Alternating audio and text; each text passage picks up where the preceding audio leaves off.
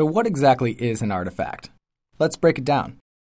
The word artifact comes from the Latin art, meaning by skill or art, and factum, which means something made.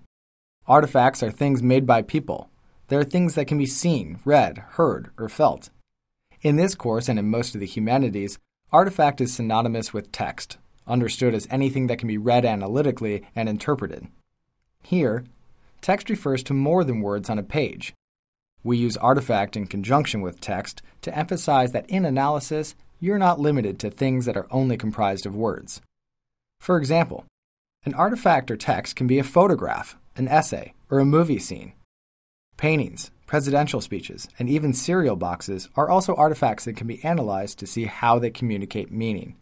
Music videos, poems, and plastic action figures are artifacts. They're texts that can be read and interpreted. Public service announcements, car commercials, environmental movement posters, restaurant menus, TED Talks, bumper stickers, government policy proposals. All of these are made intentionally by humans, and they communicate meaning about the culture in which they were created, who created them, and they tell us something about the audience for and users of the artifacts. As you can see, there are a lot of options to choose from.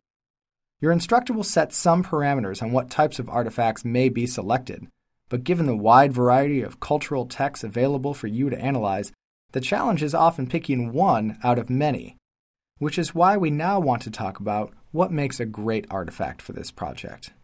Here are a few core characteristics of a quality artifact. 1.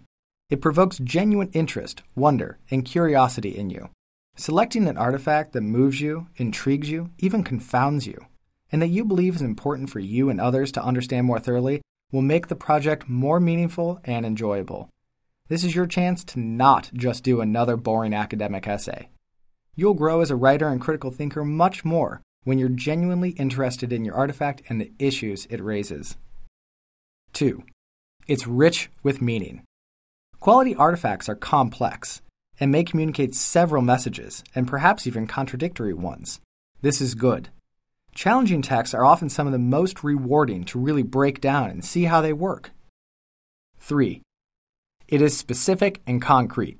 For example, the concept of liberty isn't a good artifact because, well, it's not even an artifact. You can't point to liberty. However, a magazine advertisement for a Jeep Liberty that shows the SUV tearing through a forested wilderness, encouraging you to leave the civilized world behind and be free, is a specific text, an artifact you can actually point to and analyze. If the concept of liberty interests you, of course, this is an excellent start. The next step is to look for artifacts where either the word or concept is invoked, whether it's in a car advertisement, a politician's stump speech, a comic stand-up routine, a university commencement address. You get the idea. It doesn't matter where you begin the journey, as long as you end up with a specific text that you're stoked about. So to recap, a quality artifact is one that provokes genuine interest, wonder, and curiosity in you, is rich with meaning, and is specific and concrete. Here are a few additional tips to help you select a strong artifact and set yourself up for success. It's important to approach the process of analysis with a sense of openness, allowing the evidence to guide the development of your inquiry.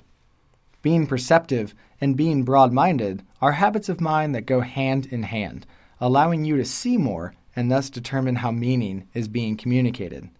If you have deeply held beliefs about the artifact, this passion could be a boon or bane to your analysis. When entering the analytical perspective, therefore, be vigilant of where convictions or bias might be limiting your ability to observe and interpret. Discuss possibilities with your friends and classmates. Talking through a few choices with those around you can be extraordinarily helpful, especially in the initial phases of selection. Pay close attention to how your instructor discusses artifacts. Ask questions and collaborate with your instructor to determine a great artifact. Carefully selecting a quality artifact for your critical analysis project will help set you up for success in the project and the course. Above all, remember that this project is designed to help you develop your skills in analytical writing and heighten your rhetorical awareness. In other words, the goal isn't just to do well on the project, but learn how to see things more clearly and vividly express thoughts more powerfully and persuasively, and engage with others and your surroundings more deeply.